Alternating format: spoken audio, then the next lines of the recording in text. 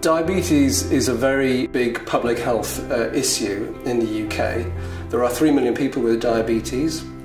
It consumes currently about 10% of our budget in terms of healthcare. So it is a very significant problem.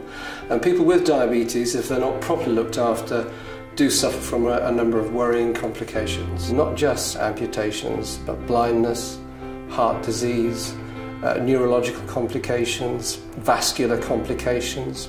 We often come across clients whose condition has not been diagnosed promptly as it should have been. We also have clients who have been diagnosed with diabetes, but then the control of their condition has not been to the standard that they're entitled to expect. And it's one thing to diagnose diabetes and screen for it properly. That's not enough.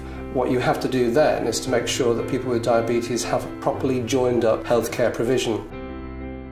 We specialise in health law, and in particular we specialise in medical negligence. We see through the work that we do the devastating consequences when poor healthcare has resulted in a number of worrying complications. Anything that reduces the likelihood of people developing diabetes has got to be applauded.